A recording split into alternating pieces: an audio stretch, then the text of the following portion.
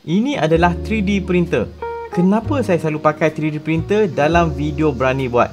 Padahal bukan semua orang ada 3D printer. Orang nak ikut pun susah sebab barang ni tak ada. Mari saya terangkan. Contoh kan, kat sini saya ada satu 3D printer baru. Harga dia dalam RM10,000. Dan benda ni bukan sahaja akan bagi manfaat pada saya, tapi akan bagi manfaat pada korang, anda yang menonton. Kita buka dulu. Besar juga kotak dia ni. Okay. Hop. Allahu Akbar. Tanggalkan cover atas dia. Saya longgarkan skru kat bawah ni. Alright. Okay. Ini dia punya EMS. Tak tepi. Pasang cover atas dia ni. Okay. Dan cover atas ni saya akan letak pula saya punya EMS ni. Automatic Material System. PTFE tube dia saya akan cocok kat sini sebab nanti filament akan masuk dalam ini. Lepas tu untuk connection power dia bagi kabel cocok sini satu, atas sini satu.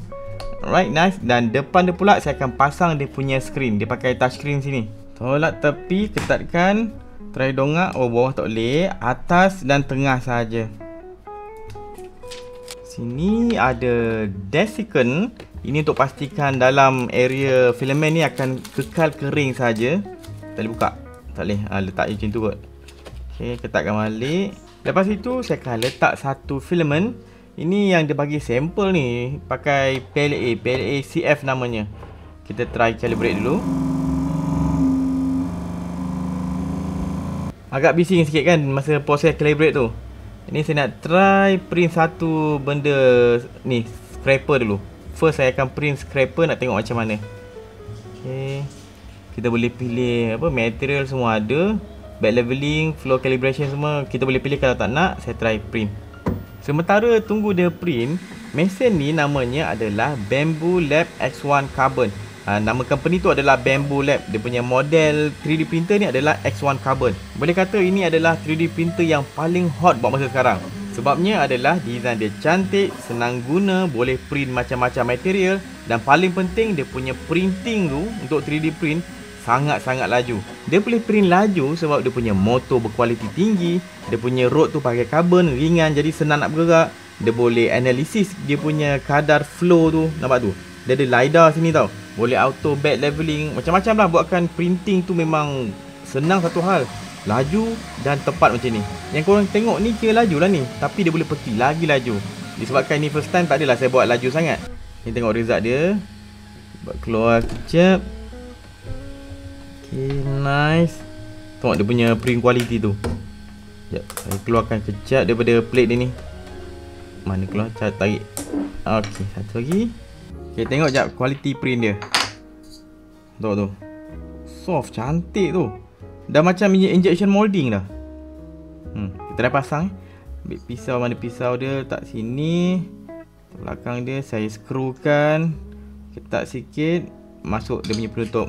Nice. Ini untuk saya punya scraper. Kita try guna scraper ni.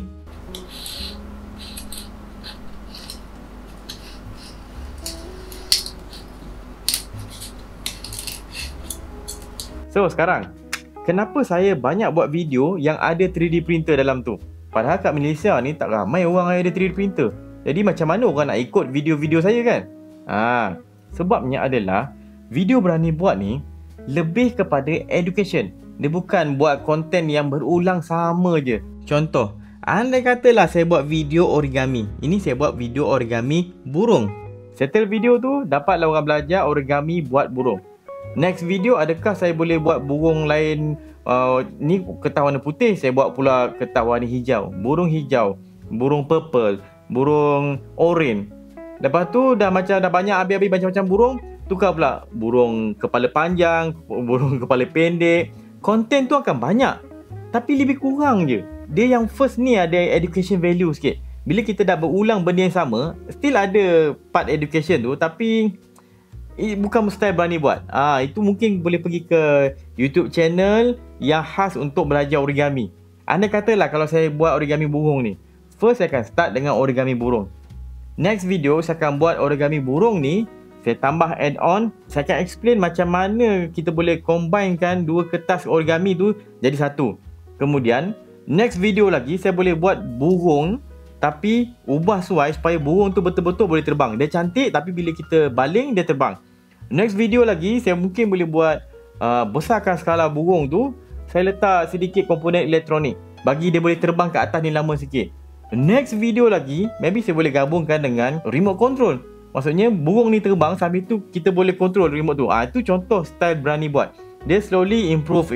Dia mula daripada basic punya knowledge, dia naik. Walaupun penonton tak mampu follow apa yang saya buat, mungkin masa awal-awal je, tapi apa yang saya buat tu penuh dengan education value. Yang ilmu tu kita boleh apply pada benda-benda lain.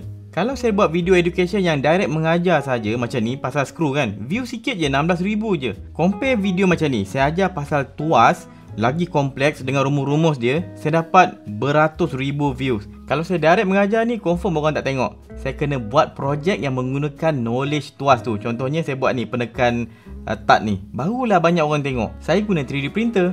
Macam saya buat eksperimen banjir ni, untuk kurangkan lumpur masuk dalam rumah, saya gunakan 3D printer juga. Contoh lain, saya design bearing saya sendiri dan ajarkan basic bearing. Daripada orang tak nak tahu, jadi orang nak tahu bila saya buat video macam ni. Kalau contoh lain, andai kata saya buat kapal selam sendiri, yang saya boleh masuk mini lah, bukanlah besar punya. Mini, saya boleh masuk dalam tu, saya boleh pergi ke tasik, saya boleh kontrol, tenggelam dalam air, boleh kawal kan. Contoh masa depan, tak tahulah berapa tahun lagi, 5 ke tahun, 5-10 tahun ke, tengoklah berapa tahun lagi saya boleh buat benda tu. Nak pergi ke arah tu, saya takkan terus pergi ke arah tu. Dan andai kata orang yang tengok benda tu dah siap, masa depan nanti kan, bukannya tak ada ilmu yang dia boleh dapat. Dia boleh belajar macam mana saya welding benda yang nak pastikan dia kalis air, welding, dan kita nak buat benda tu waterproof. Kalau saya buat video kapal selam, saya kena eksperimen tentang macam mana daya apungan kapal selam tu, macam mana saya nak kontrol kekuatan daya apungan tu. Ilmu yang ada dalam video macam tu mungkin bukan untuk kita buat kapal selam, tapi contohnya bila banjir, kita tahu macam mana kita nak buat boat DIY kita. Macam mana kita guna botol, nak stabilkan kapal tu macam mana, apa konsep yang kita gunakan kan. Daya apungan tu nak berapa kuat supaya boleh tampung beban-beban yang kita letak. Walaupun video tu video orang buat kapal selam, kita tak buat kapal selam, tapi knowledge tu kita boleh apply pada macam-macam benda lain. Itu style Berani buat. Saya buat sesuatu di mana mungkin ada orang yang boleh tiru dan mungkin kebanyakan orang tak boleh tiru. Tapi dalam konten saya tu akan ada ilmu, akan ada knowledge yang kita boleh apply pada macam-macam benda lain. Sebab tu saya suka guna 3D printer dalam projek saya. Dia memudahkan saya mengajar. Lagi printer dari Bambu Lab ni, sebab dia sangat laju dan kedua dia sangat tepat printing dia tu. Tengok result dia. Kalau macam pedang ni, dia ada mechanical part tu. Nampak tak? Dia boleh slide dengan kemas. Kalau printer lain nak dapat quality print macam ni dengan kelajuan yang tinggi memang susah. Biasanya saya kena print beberapa kali baru dapat ukuran tepat. Tengok macam saya buat kan. Lama saya nak dapat. Membazir masa dan material saya. Ini tak. Alhamdulillah lah. Walaupun saya ni bukan banyak sangat meniaga kat Berani Buat ni, tak fokus buat duit pun, tapi banyak support tu datang daripada ni, barang-barang macam ni. Dapat tools orang bagi kan. Kalau saya nak buat projek ke apa, orang banyak sponsor dia punya bahan. Ataupun kalau dia tak bagi bahan, dia bagi dana. Contohnya video ni disponsor oleh Yayasan Ikhlas. Kalau Ramadan tahun lepas, diorang dah bantu lebih 36,000 orang. Dia bagi bahan mentah, dia bagi pack makanan untuk sahur, dan diorang bagi pack raya untuk diorang sambut Syawal. Jadi, kalau korang nak join bantu kempen Kasih Ramadan Yayasan Ikhlas, boleh pergi ke link website yang saya letak dalam description ni. Jom sambung. Alright, saya nak alihkan pula 3D printer ini. Aduh, penuh dah ni. Saya dah ada 1, 2, 3, 4, 5, 6 6 3D printer. 7, satu dah bagi orang. Maybe saya akan jual lah, jual 2 ke 3 3D printer saya ni. Dan saya guna Bambu Lab ni. Nanti kalau saya nak jual barang-barang lama saya ni, saya akan open dekat saya punya maybe Facebook. Tengoklah macam mana. Alright, kalau nak tengok banyak lagi video education yang menarik dekat Berani Buat ni, pergi ke YouTube channel Berani Buat, tengok video dalam tu. Ada banyak video, dah lebih 700-800 video dah. Dan satu lagi, saya nak ucapkan terima kasih pada geng Patreon bawah ni. Bolehlah cover expense sikit. Okay, jumpa lagi dalam next video. Assalamualaikum.